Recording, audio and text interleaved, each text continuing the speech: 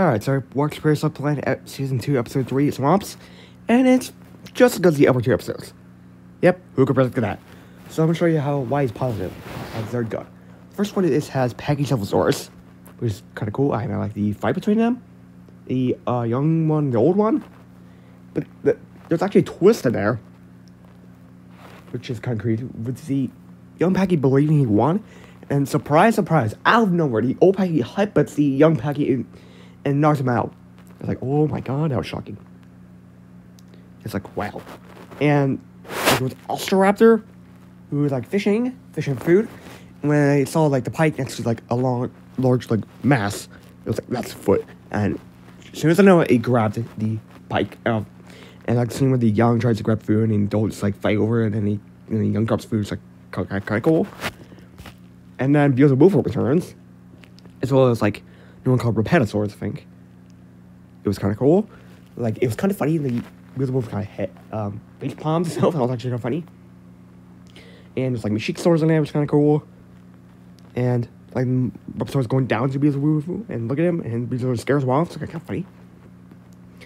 And there's it focused on Hell Creek a little bit. Like the monsters are back. It's kind of cool.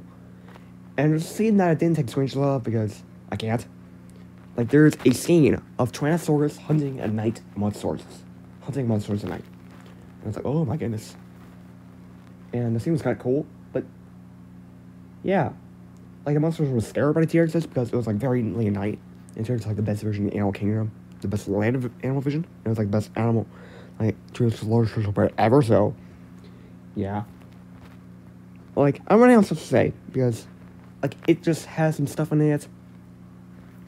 And there's like, there's little pterosaurs, and tap with the little crocodile guy. It was kind of scary, and the crocodile trying to crawl online and trying to attack him was kind of scary. And yeah, that's it. Also, I like the episode. It's pretty good, just as good as the episodes. Like, I'm calling it episode 3, 4, and 5 are also gonna be pretty good. The names are, I forgot episode 4 name. It was Oceans, and episode 5 is going to be North America. And it's going to have Spikefactinus, that giant I forgot the name about, but it's something. I thought it was like Platycarpus until I looked at Wikipedia when it's not during my strychnine, so it cannot be Platycarpus. And North America is focused on, like, North American dinosaurs, like Triceratops, T-Rex. And, like, it's a really cool scene in the trailer. It shows T-Rex actually scaring Asgargus from an Allosaurus carcass. Like, I don't want to get spoilers, so that hasn't come out yet. And it would be kind of cool to see, and Allosaurus design looks kind of cool. And T-Rex actually might go down there to where the Allosaurus range, grab food there.